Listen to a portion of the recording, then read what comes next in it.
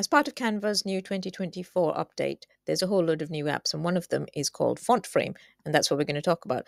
It lets you put an image behind some text, and you can use it to make cool things like this, or sort of half and half social media posts like this. So we're going to start with book cover size 1600 to 550. This is Canva Tips for Authors, where we help authors use Canva better to show off their books and their book marketing. I'm Jeeve. I write as Jeevani Charika and Rhoda Baxter. I write romance and women's fiction. And if you are an author who would like to talk to other authors about how to use Canva for book marketing, come and join the Facebook group. The link is in the description. Okay, so we're going to do, you know, those covers where you have text with an image inside the text. That's what we're going to do. We've been able to do this before, but it's been really fiddly because you've had to use frames, letter frames, like these, to make your chunky text, and then you've had to put an image behind each letter individually, and that has taken a while. So this app makes it a lot easier. Right, first of all, let us find our image that we want to put. So I was going to go for this tropical island image, and I'm going to call the book The Holiday Trap. Okay. It's actually the name of a book that I've written. And we are going to look for Fontframe. There we go, Fontframe. That's quite a cute font. Right, so you have, to start with, you have the two words, and you can choose your font in here. Let's go for something like something fairly chunky. Actually, the font they have is pretty good. Debrief Franklin, maybe. Yeah, okay, that's cool. And then we go down here, check the alignment, and let's just first get our image in. Choose file, select image, choose selected image. Okay. Right, now we need to change it to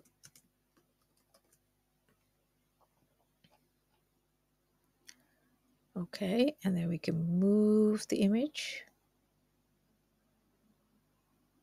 What do we want? Something like that. That's quite good. And we can scale the image so that you can bring it closer.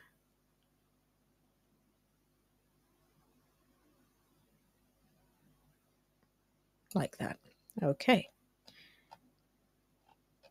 If you go to the settings, you can choose whether you want it left aligned, which might be quite good, or center aligned. Let's go for center aligned, or right aligned. You can change the letter spacing, which you're probably not going to do. That looks fine. You could change the line spacing, which I'm going to increase a little bit so that the words are slightly separate from each other. And you can choose the outline. So what you can do, so I'm going to do one with a really thin outline, just for example purposes. And I think you can change the color of the outline. Can you? Can you? No, you can't. Okay. So let's add the design. Let's get rid of this picture.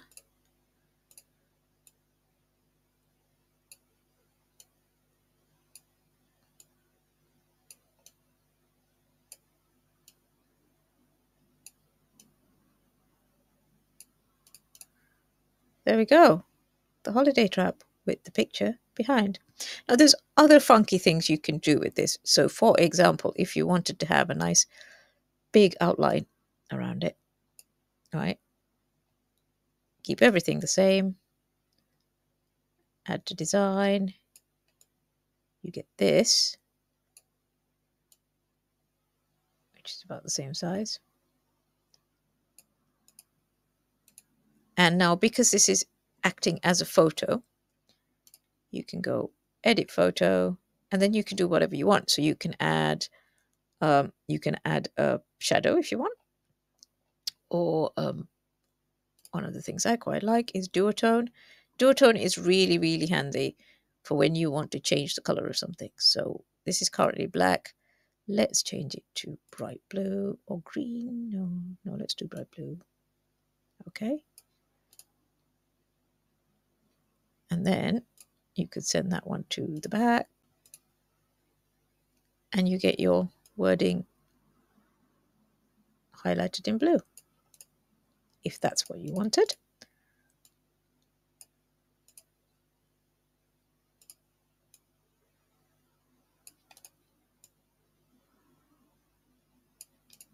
There. This was a top tip from Michelle Toth, by the way, who's got a really, really excellent channel.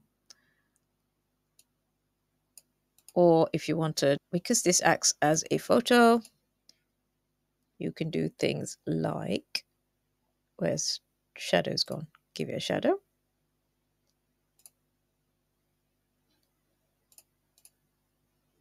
Which is quite funky. Here we go, the holiday trap,